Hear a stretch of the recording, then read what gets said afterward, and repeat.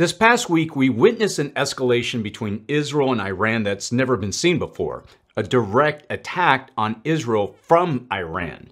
So what happens next? Will this continue to escalate, or is this just the beginning of a larger conflict? Now, I did ask our community in a recent poll if they thought this conflict between Iran and Israel was going to spiral out of control, and a whopping 76% of you thought that this was just the beginning of a much wider conflict. There's a lot to unpack and consider, especially for this community, as we want to ensure that we're ready for whatever may come next.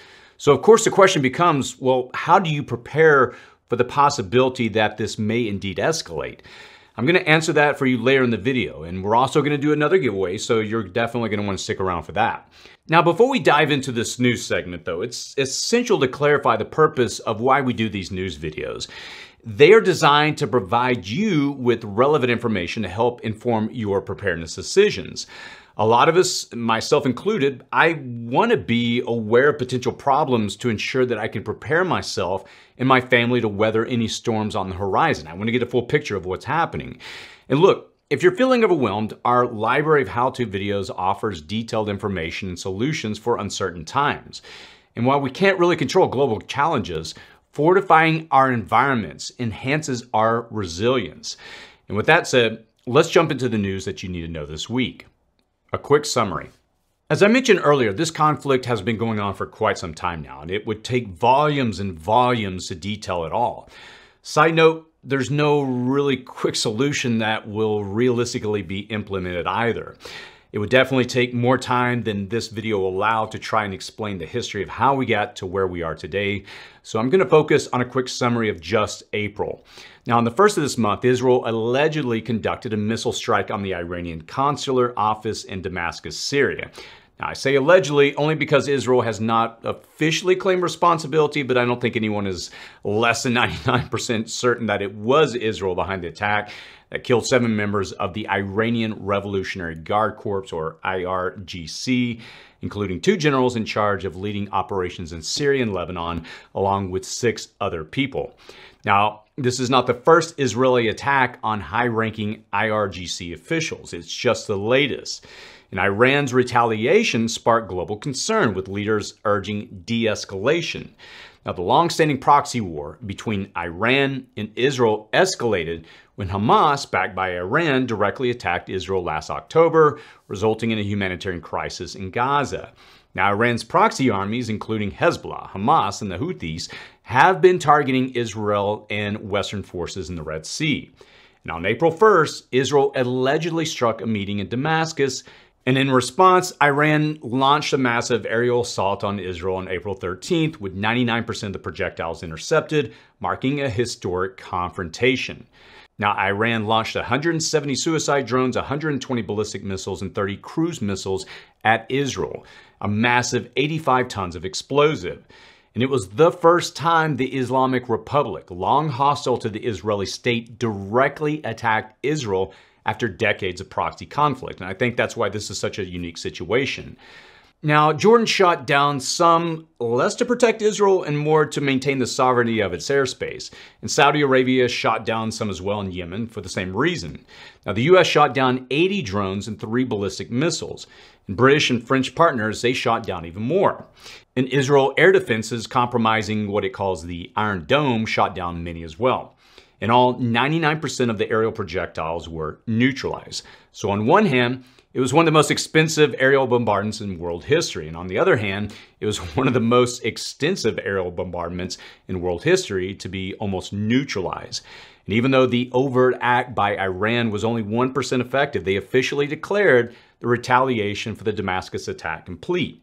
Now, Israel's war cabinet, which meets together every 48 hours, they emerged from their Sunday meeting vowing a retaliatory response for the aerial bombardment. And they did not say what form that retaliation would take, but the U.S. signaled it wanted no part of it. It would not support Israel in its further retaliation, risking an out-of-control escalation. And at this moment, we wait to understand what Israel's response will be, but I only see it going one of 2 ways because there isn't enough collective world support for a further escalation. What will happen next? Either Israel will implement a covert operation against Iranian assets in Iran, either people or military-related resources like missile production facilities, or they will surgically strike through an air attack. Now, Israel has conducted surgically precise air strikes in hostile nearby countries before. This is not new. Operation Opera occurred all the way back in the early 80s when Israeli fighter jets attacked, ironically with Iran support, the Ozark reactor in Iraq. Now, in 2007, Israeli fighter jets attacked a nuclear reactor under construction in Syria. So some type of surgical strike in Iran is not out of the question. It would allow them to show how effective they can be and how far-reaching they can be, and it's less likely to create a broader conflict because it's not the same as randomly shooting hundreds of missiles and drones into a civilian population center. Now look, not to sound too sterile and cold about this, but I think most of the world is probably going to be okay with a proxy war, but doesn't have the stomach for a land war in the region. Selling arms and supporting allies from afar is much more appealing than actually engaging your country's military forces. And I think that's why one of these more low-key options is probably going to be the more likely Israeli response. Now, there are some who will speculate that Netanyahu and forces in Israel, they want to drag the U.S. and the West into a direct confrontation with Iran. And there are some voices that say that the U.S. is seeking a once-and-for-all conflict with Iran. And there's no denying that these voices are in these discussions. And I feel that there's a general sense that a broader conflict wouldn't really benefit any country. And that's one of the reasons the world was so shocked at the direct Iranian retaliatory response. Now, one thing is for certain, and that is that Israel will retaliate in one form or another. So what do you think is going to happen next? Let us know your thoughts in the comments section below. The U.S. and world response. This week, you're going to hear a whole lot about this, especially since 4 separate spending bills are coming to a vote in Congress this Friday when we're releasing this video. Now, these bills primarily reflect the $95.3 billion aid package that the Senate passed in February, which allocated $60 billion for Ukraine, $14 billion for Israel, $9 billion for humanitarian assistance to Gaza, and $5 billion for Indo-Pacific allies trying to counter China. Side note, it still blows my mind that we're sending $9 billion in aid to Gaza while providing Israel with the funding to attack Gaza.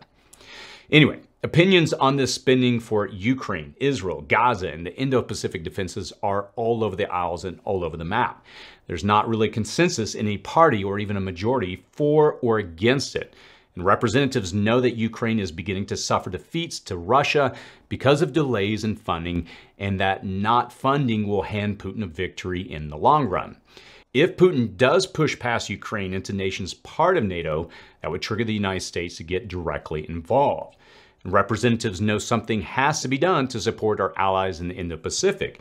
And they know that there's a humanitarian crisis in Gaza. And Israel is our staunchest ally in the Middle East. And some of these funding packages have been tied to other measures like border security and budget cuts. And there's so much at work and behind the scenes here that I can't really say what will happen with these 4 bills. But like you, I'll be waiting to assess all of this on Saturday.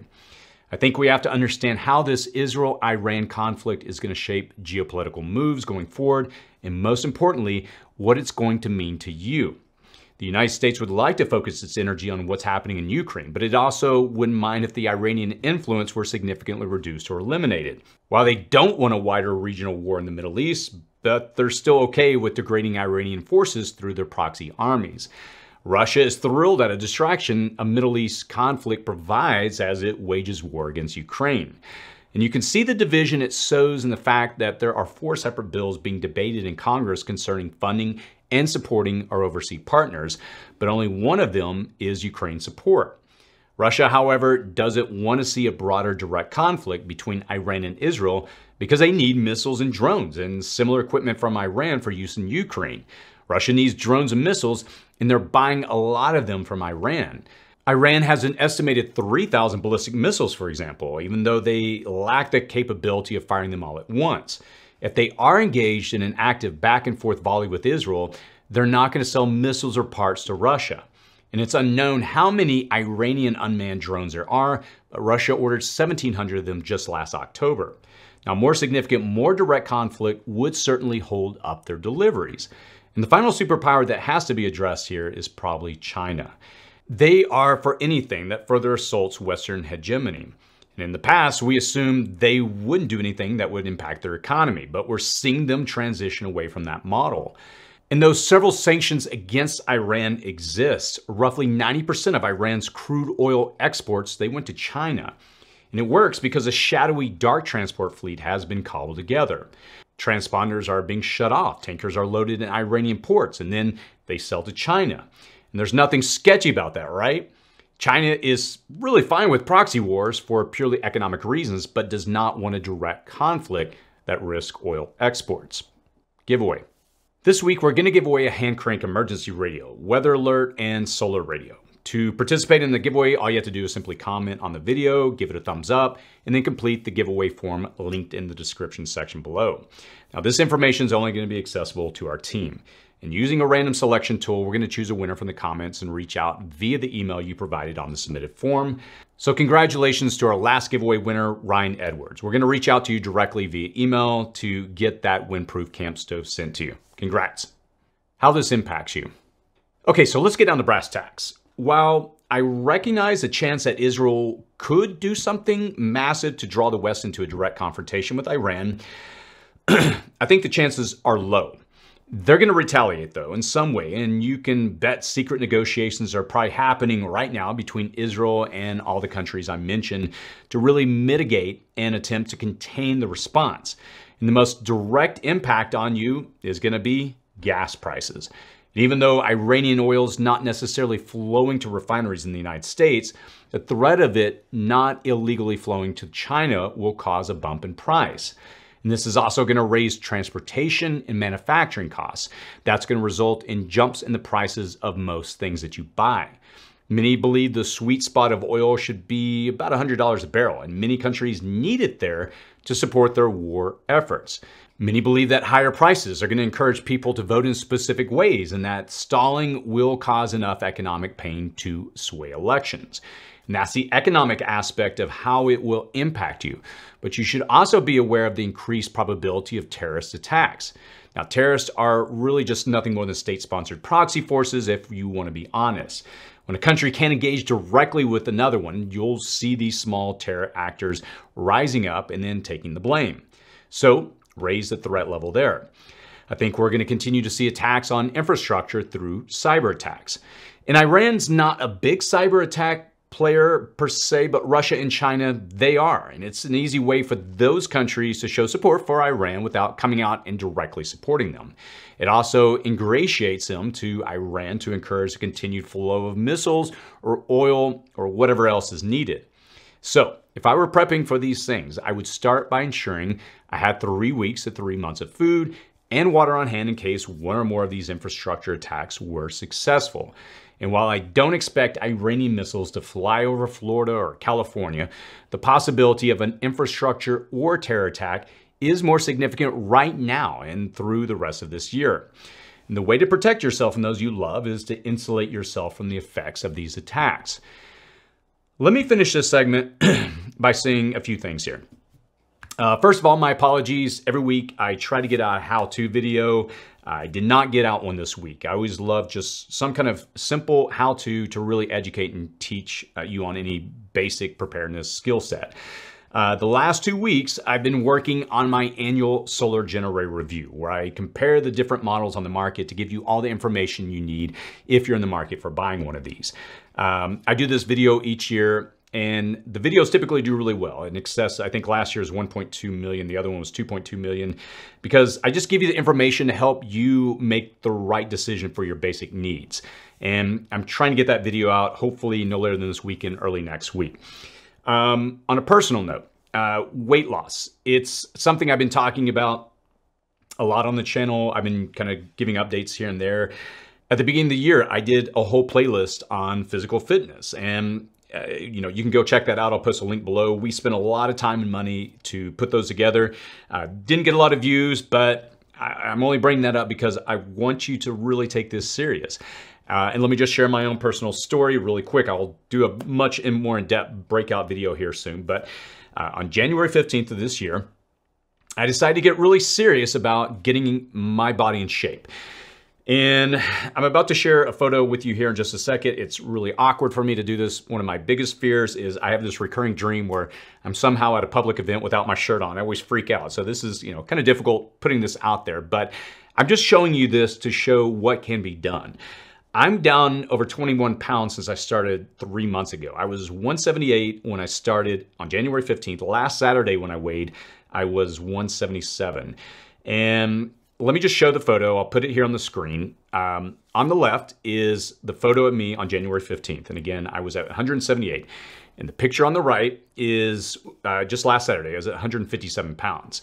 And one of the things I've always hated hearing is the phrase, if I can do it, anyone can do it. And I used to get so annoyed when I heard that because I was like, well, I can't. I've tried. And it's just, I've done so many weightlifting and exercise. I've done marathons. And the weight always stuck. But now I understand what that phrase means because I thought it was impossible. I'm 48 years old and I just kind of gave up. But I'm here and I'm an example of what can be done. And if there was one word that sums up my journey, what I've learned over the last 3 months, it's consistency. I've done the same darn thing day in and day out.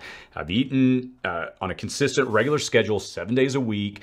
Every now and then, on a Saturday night, I'll have a cheat meal, but I stick with the routine. I work out 5 days a week. I've not missed a single workout since I started, and it's paid off. And so my goal is to drop another 5 pounds of body fat or so. And once I hit the goal, I'll do a video on it, just sharing that whole journey. Why am I doing this? Why am I sharing this information? Because I just want you, the community, to take your health serious. The stats, if you haven't studied the impact of, going over a certain body percentage of fat, you increase your risk of diabetes, cancer, heart issues. And again, the more I studied it, the more I realized, I'm just not taking it as serious as I should. So it's easier to talk a big game and to say, hey, we should get in shape and sit here and tell you this, but it's another thing to demonstrate it. And so again, I put that out there just to encourage you that, yeah, it can be done. And let me end this video on some encouragement. Again, when we do these news segments, it's heavy, there's a lot to consider, and it can be overwhelming. But again, I realize we live in uncertain times. And as preppers, this is why we do what we do. I've been part of this community. I started my channel about 8 years ago. I love this community. I love the fact that we're proactive, that we're thinking ahead. And again, I've always tried to position this channel as giving you practical information so you can take actionable, you can take steps. And I say all that because I'll say this every time I talk about this. You have to understand, you are not a victim. It's really difficult for me to be around people that always have an excuse as to why they can't do something or, I've heard it all. But when I decided personally to take my personal preparedness journey serious and I took the reins of it, it's given me a sense of peace and calm that if we have any type of major event, whether that's where I live, we're always, being told about earthquakes or fire or man-made, whatever it is, I can take care of my family. And while I look on the horizon and see the uncertainty, I know that this lifestyle, it has caused me to step up in my health. It's caused me to step up in so many ways to better my own life and my family's life. And this is, I view preparedness from a holistic perspective of let's think through all the aspects of our life. And even more so in these times that we live in where seemingly almost anything can happen overnight. And I don't say that to scare people, but we've lived in very peaceful times, at least since I've grown up.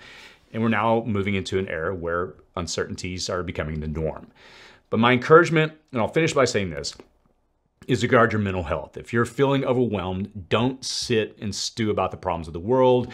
I would encourage you not to sit around and watch stuff that's only going to work you up, that gives you no actionable steps to fix it. That's why I just can't really get down with the mainstream media, because it's always trying to elicit an emotional response to get you stirred up or angry about something. And I'm in a position now where I'm like, look, if this does not benefit me or help me to take action to get prepared or, some actionable information to better my life, then I prefer not to listen to it. So my encouragement to you is guard what you listen to and guard your mental health. If you're finding yourself being frustrated, we've got a lot of videos on our channel in the how-to playlist that will show you some things that you can get busy with. Whew. So, what do you think is going to happen next in this situation in the Middle East? Will this war escalate, do you think, into a much larger ground war? Or do you think this is going to go more of a containment direction? Let us know your thoughts in the comment section below. And I would encourage you, if you're not sure where to start, check out our videos. We've got 2 that I'll post here on the side of the screen. 3 months is all you need as a prepper. In the other video, 5 steps you can take to prepare for cyber attacks, a how-to guide. And again, I'll post both of those here on the side of the screen. As always, stay safe out there.